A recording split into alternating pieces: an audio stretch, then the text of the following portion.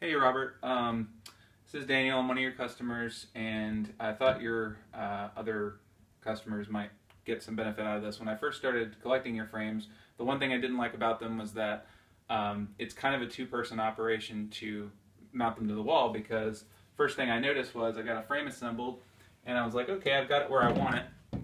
And then I thought, oh, but I need two more hands because I need to hold the screw and screwdriver.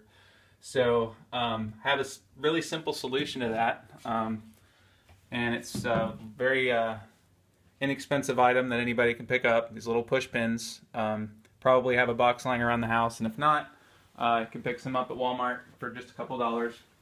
And I've already marked this one where I want it, so you can use the center right here hinge as a mark for where the center of the frame is, and I just put the level right on the inside of the frame, just like that, and put that right where I want it. Make sure the frame is level, which is not right now. There we go. Okay, and this is how I do this. You just take one of these push pins and you just put it right here in this corner where it goes into the wall. Okay.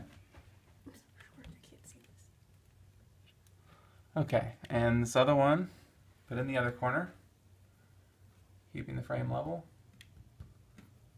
And you want to do the corners and not anywhere else, because as long as they're in the corners, the frame can't go left to right and it can't get off center there either.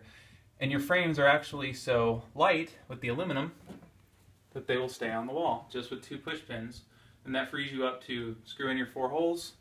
And just don't forget when you put the poster in to take these out first, because I did that and that's kind of a pain when you get the poster and the overlay and everything and you're like, oh, I still have something in the way. So yeah, you just screw in your 4 holes, take those out, and free to install with a single person.